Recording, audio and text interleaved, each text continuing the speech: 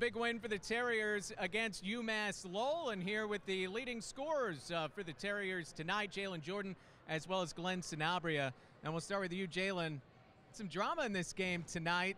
Was it to have a tight game and have it come out in your favor?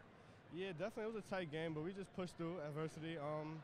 We knew for us to win, we had to play hard and play smarter and defend really well. But I'm just glad we got the win. And you guys certainly defended well. That was a very good three-point shooting team. Held them to 3 for 22 from beyond the arc. What was behind that? Our main focus was defense. Last game we played, we really didn't defend really well. So we wanted to come in and play much better defense than we did last game.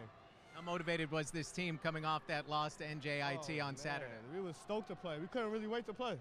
We was upset, but we definitely bounced back, and we had a good team win. Jalen, congratulations. Thank you for the time. Thank you so much.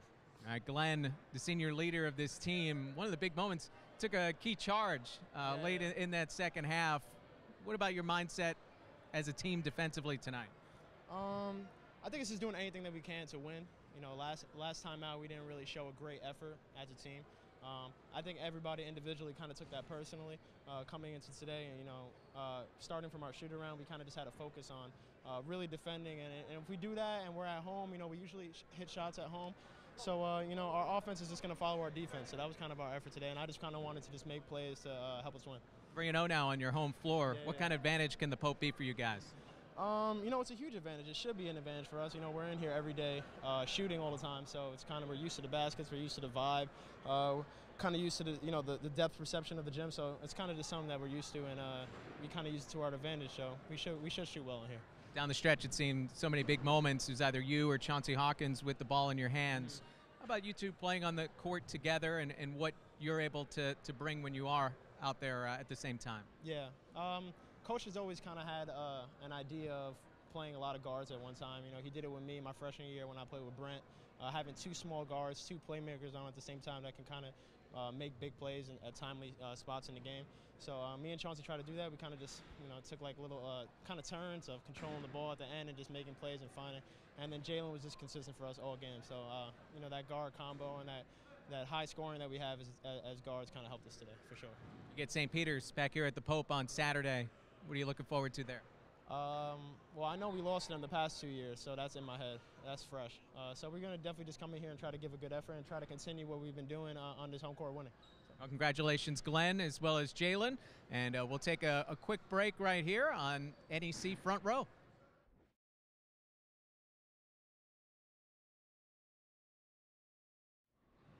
Coach Braica, impressive win on your home floor against a tough opponent, UMass Lowell.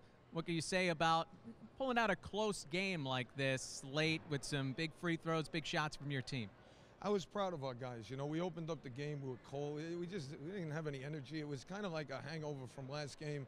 And, you know, I was proud of them the way they came back in the first half and the way they were able to sustain the lead in the second half. They went small, and we had to go small to match up with them. So we couldn't really run anything on offense, but we got three playmakers. They just made plays.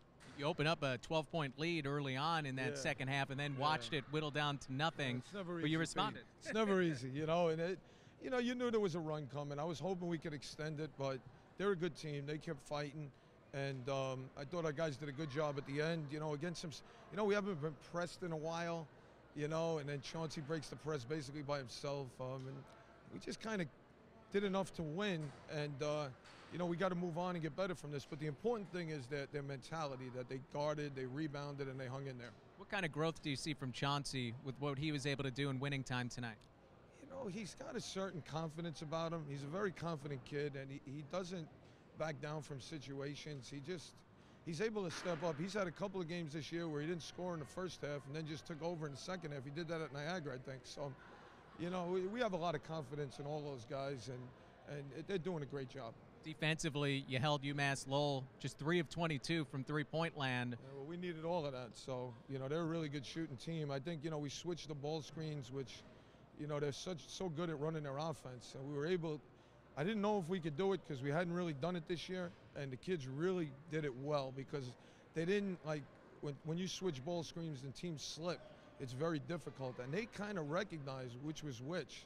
I'm shocked, and I'm proud of them. 6 wins on the season now for your Terriers, 3 on the road, a perfect 3-0 here at the Pope. And Saturday, you welcome in St. Peter's, a team that had you the last couple of years. How are you looking at that matchup? I'm not looking at it yet. I'm going to enjoy this till about 11 o'clock, and then we'll start on St. Peter's. But, you know, every game's a war. You got to be ready to play every game. And just as an example, you know, 2 weeks ago, Umass Lowell beat New Jersey Tech by 20. And then we lost to New Jersey Tech by 20 on Saturday, and then we beat UMass Lowell. So it really shows you that a lot of the game is mental. You have to be prepared mentally to play every night. And the team that is, if everything's equal, usually wins. Well, congrats on the win tonight, Coach Braica. Thank you, Pete. Any Met news? Any It's been all quiet as far as I know. All right, Coach, appreciate it. And Coach Ross and I will be back to wrap things up here from the Pope.